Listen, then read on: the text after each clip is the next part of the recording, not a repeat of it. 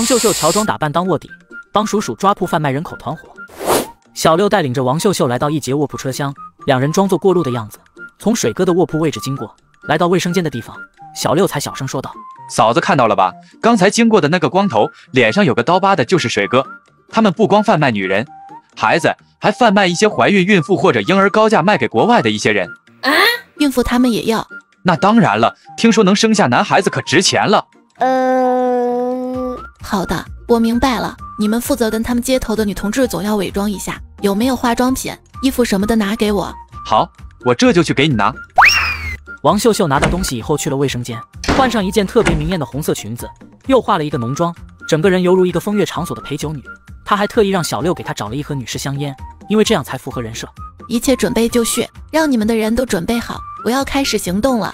王秀秀手里拿着一个闪亮亮的包，里面有一盒香烟，包包的扣子里面还有一个微型窃听器。好，已经准备好了，嫂子你小心。小六隐隐有些激动，嫂子这气势一看就跟大姐大一样。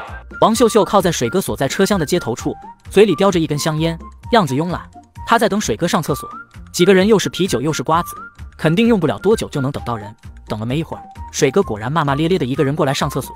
王秀秀不紧不慢地点燃口中的香烟，抽了一口，颇有一股子风情万种的感觉。等到水哥走到厕所门口的时候，故意挡在了前面。水哥久仰大名，以前在太姐那里我们见过的。太姐也是人口贩卖组织的一个老大，跟水哥的大哥豪哥一直有合作关系。王秀秀把口中的香烟吐向空中，样子妩媚至极。一听到太姐，水哥四处看了看，有些谨慎地问道：“你是谁？”“叫我蛇姐就行了。手里有2个货着急出，正在怀着5、6个月了，而且保证怀的都是男娃。”水哥还是有些不太相信眼前的女人。“你既然是太姐的人，手里有货，直接出给豪哥不就行了？”“这不是正好在车上遇见水哥，顺路收了2个货，想要挣个外快，大家都赚点零花钱。水哥你懂得的嘛。”王秀秀用手指敲了敲手中的香烟，不动声色地观察着水哥的反应。“我这次去申城也是跟太姐碰头，这不是豪哥要过生日嘛，到了申城到时候大家聚一聚，我做东。”水哥已经有了8分相信王秀秀，因为豪哥过生日确实只有几个大哥级别的人过来。“走吧，带我去看看货。”“这卧底也没有那么难嘛。”窃听器的那头，屋子里7、8个人，个个都是目瞪口呆。骆月明也觉得震撼，小六子激动地握着拳头。嫂子比专业训练的人表现的都好，不能甩8条街。要不是知道真相，我还以为他就是人贩子里的头子。”“瞎说什么？让个分组注意王秀秀女同志的安全。”“是，队长。”小六内心还处在一个兴奋的状态。嫂子简直是绝了，这天生就是干卧底的人才啊！这边王秀秀带着水哥去了黑胖女人和白胖女人所在的车厢，站在暗中指给水哥看。这2个女人本就胖，要说5、6个月，谁也看不出来。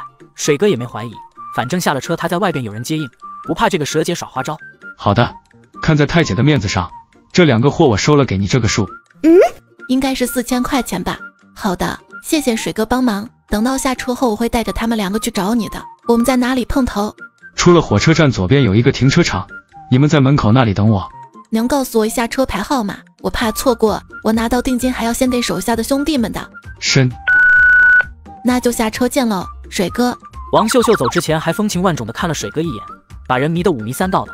确定水哥走了，王秀秀这才谨慎万分回到卫生间，换上衣服洗把脸，又去找了骆月明，把事情的经过告诉他，还有那2个女人是人贩子的事情。“骆同志，我建议你们现在联系申城警方，让他们注意身。这辆车，看跟这辆车同行的还有没有别的车辆，想办法把塑料袋子塞进排气筒，这样车子开不了多久就会憋面坏掉。从火车站出来，附近所有的修车、加油站全部安排上警方还有军方的便衣，到时候来一个黑吃黑，捅破2个女人被卖，他们2方自然会狗咬狗，说出自己的真实身份，比你们穿着制服抓人审讯口供还有用。对了，到时候记得带上录音设备。”一屋子的人被王秀秀的安排再次惊呆了，真的是太牛逼了。他们这么多人也没想到，今天就能把人抓起来，还能1石2鸟，让他们主动说出来真话。这么大的事情让人一个女同志轻轻松松就搞定了。负责这次行动的最高领导恨不得现在就把王秀秀从文工团挖过来，这么一个人才放在文工团唱歌跳舞，那不是纯纯浪费吗？“麻烦你了，等这个案子办成以后，我会让我们领导把你的这份功劳转达给你们文工团的最高领导，会记录在档的，对你以后的升迁有很大的帮助。”“其实吧，记不记录都无所谓的，升得太快了也不见好事。”王秀秀忍不住就是想凡尔赛一把。“这是你应得的，放心吧，我们会保密的。”骆月明真的以为王秀秀怕树大招风，只要领导知道就能升官。王秀秀回去的时候，周达福正在左顾右盼的，不知道在找什么。周爷爷，你找什么呢？你这么久不回来，我这不是找你呢。在这火车上三教九流，人员混杂，什么人都有，我怕你出什么事情。我这么聪明，谁能骗到我？我不骗别人，别人都烧高香了。周爷爷放心啦。也是，这要找一个比他心眼子还多的人，还真不好找。周爷爷，一会儿下车，我要离开一会儿，有点事情要处理。你们两个在火车站找个显眼的地方，等我一小会儿。什么？不一起下车？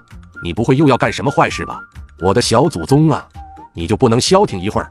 周达福还是有些担心王秀秀，就算再聪明，这世道坏人太多了，防不胜防。王秀秀趴在他耳边悄悄告诉他：周爷爷，我要帮助警方执行一个秘密任务，很快的。啥？你疯了吧？这事情多危险！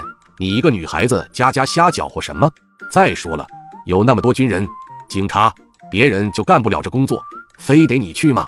周达福是真生气了，这可不是闹着玩的，这小丫头的胆子比人都大。周爷爷，看您这话说的，天下兴亡，匹夫有责，这不是我们作为一个公民应该尽的义务吗？行了，别在这里给我画大圈子，扯什么家国大义，我不同意。临走前，小洛可是把你交给我了，我的毫发无损的还回去，想都别想。说真的，小老头这样，王秀秀还挺感动的。只是人贩子太可恶了，他们害了多少孩子失去性命，害了多少家庭妻离子散，多少母亲疯疯癫癫，天天夜夜以泪洗面。一想到这里，王秀秀就觉得自己热血沸腾，这些人贩子都该得到法律的制裁。周爷爷，你跟我去一个地方。说着，王秀秀就拉着周达福去找骆月明。